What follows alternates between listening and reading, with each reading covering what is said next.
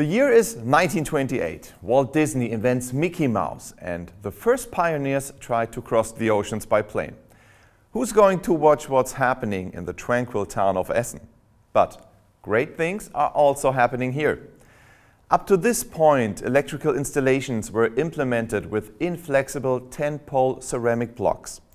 In 1928, Hugo Knümann, the founder of Phoenix Contact, had the idea of arranging these blocks as individual modules on the DIN rail. This was the birth of the first modular terminal block. This is one of the first ceramic terminal blocks. Will this be a success story? Let's wait and see.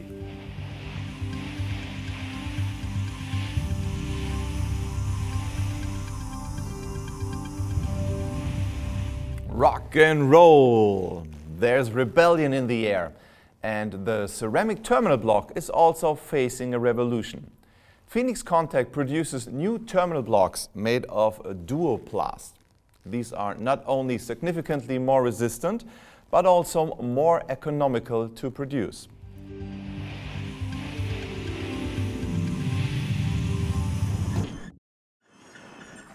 So, this is 1976, and the modular terminal block is about to celebrate its 50th birthday. Time to evolve again after ceramic and Duo-Plast. This is the UK terminal block. As you can see, it is made of plastic now. This material conversion has paved the way for mass production.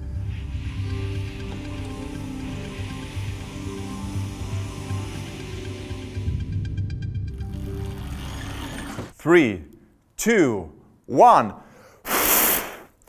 We are on the verge of the millennium, and Phoenix Contact ends the 20th century with a new connection technology.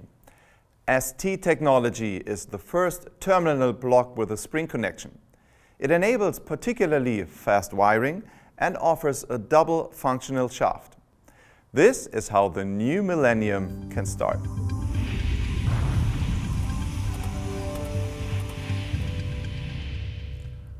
Wow, that's what I call a really big milestone. In 2009, Phoenix Contact launches the push-in connection technology. From now on, you can connect conductors easily, quickly, and without tools. I'll show you how it works. That's it. The orange pusher becomes the trademark for fast and effortless connectivity. With push-in, the first steps towards an automated wiring are done.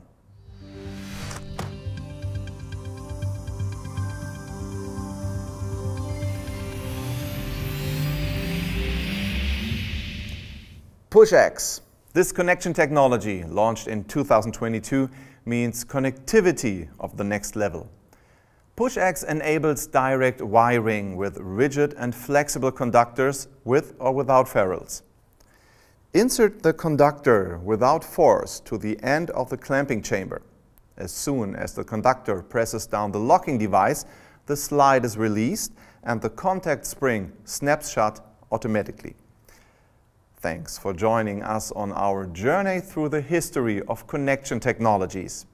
And if you want to learn more, visit our Push-X landing page, phoenixcontact.com/push-x.